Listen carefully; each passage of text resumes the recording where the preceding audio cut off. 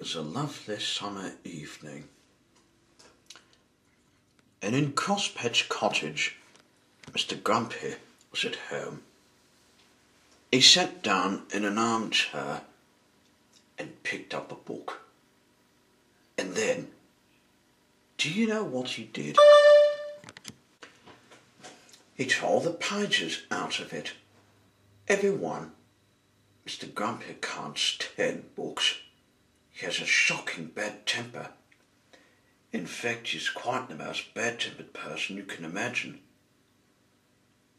Grumpy by name and even more grumpy by nature. The following morning, he was out in his garden pulling up flowers. He couldn't stand pretty flowers growing in his garden. When out of the corner of his eye, he saw a figure. It was Mr. Happy. "Good morning," said Mr. Happy. "Good," said Mr. Grumpy. "What's good about it?" "But," said Mr. Happy. "But nothing," went on Mr. Grumpy. "Get out of my garden." "I beg your pardon," said Mr. Happy. "You heard me," snapped Mr. Grumpy. "Go away." "I say," laughed Mr. Happy, "you're a bad-tempered fellow." "Humph," grunted Mr. Grumpy. "And," went on Mr. Happy, "bad-tempered fellows need to change their ways." "Rubbish," retorted Mr. Grumpy, and went into his cottage, deliberately stepping on Mr. Happy's foot as he passed him. "Bap!" "Oh, oh, oh," said Mr. Happy. Bang went the door of Crosspatch Cottage as Mr. Grumpy slammed it behind him. Mr. Happy stood there looking not quite so happy as he normally does. His foot hurt. He thought, and thought, and thought some more. And then she had an idea. He smiled and went to see Mr. Tickle. Mr. Happy told Mr. Tickle of his idea of how to get Mr. Grumpy to change his ways. And Mr. Tickle grinned the sort of grin that he has from ear to ear. That is, if you have ears, which he doesn't. "Oh," he grinned, rubbing the hands at the end of those extraordinarily long arms of his together. "That sounds fun." That afternoon, Mr. Grumpy went to town shopping. He walked into Percy's shop. Percy, the small engine, was a butcher. "Give me some sausages," snapped Mr. Grumpy, "and be quick about it." Poor Percy was frightened of Mr. Grumpy, did as he was told. Wasn't going to expect that. But as he was doing as he was told, and like I said, he wasn't going to expect that, something appeared through his shop doorway. Do you know what it was? It was an extraordinarily long arm belonging to... well, you can guess what it belonged to, can't you? That extraordinarily long arm of Mr. Tickle's came in through the door, across the shop, up to Mr. Grumpy, and tickled him. "Oh!" screamed Mr. Grumpy in alarm, dropping his sausages. He wasn't going to expect that, after he'd tailed off Percy, and he looked around to see what had happened. But could he see anything? He could not. "Humph!" grunted Mr. Grumpy. He picked up his sausages, went next door to the cake shop.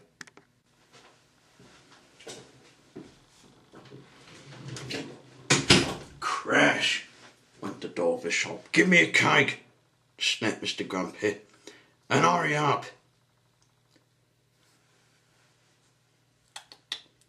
Poor Grandpa submitted something and was frightened of Mr. Grumpy.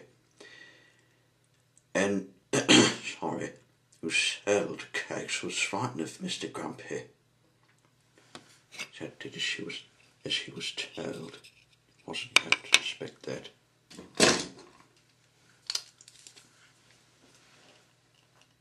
But as she was doing, she was told. Like I said, he wasn't going to expect that. Guess what happened? Oh! Squeaked Mr. Grumpy, dropping his cake and his sausages. Oh dear, he wasn't going to expect that.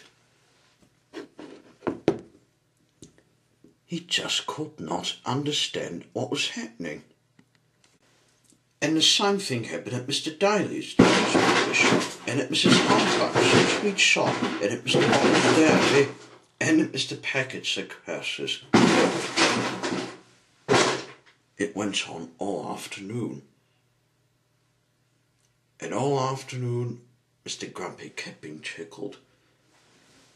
Dropping his shopping, picking it up and tickled it, picking it up and tickled it, shopping.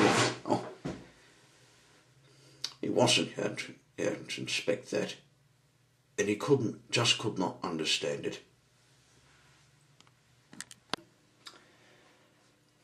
On his way home to Crosspatch Cottage, he met Mr. Happy again. Hello, said Mr. Happy. Having a nice day? Get out of my way, snapped Mr. Grumpy, before I kick you. But almost before the words had passed his lips, as if Mr. Happy was about to be tailed off from him, that extraordinarily long arm of Mr. Tickles had appeared from behind a tree and tickled him yet again. He jumped in the air and dropped all his shopping yet again and fell over. Mr. Happy looked down at Mr. Grumpy lying amid a jumble of sausages and cake and newspaper, sweets, milk and cornflakes. And he wasn't tailing him off, and he was glad he didn't. He wasn't being tailed off. Poor Mr. Grumpy being tickled. When's all this going to happen? I think, he laughed, and if you were to change your ways and not be quite so bad-tempered quite so often, this sort of thing might not happen to you quite so often. Umph, grunted Mr. Grumpy. He picked up all his shopping yet again and went home to Crosspatch Cottage. But on his way, he did think about what Mr. Happy had said, because he very definitely did not like what had happened to him that afternoon, and he was not going to expect something that was tickling him every time he tailed off somebody. Mr. Happy and Mr. Tickle laughed and shook hands. And so after that, he did try not to be quite so bad-tempered quite so often. And the more he tried, the less he found he was tickled. And so he tried more and more. And these days, he's become quite a changed person. Why, only the other evening, he picked up a book. And do you know what? He only tore out one page. The very interesting thing was that he was going to do. Very interesting indeed. Interesting, eh, guys? My big race didn't come up.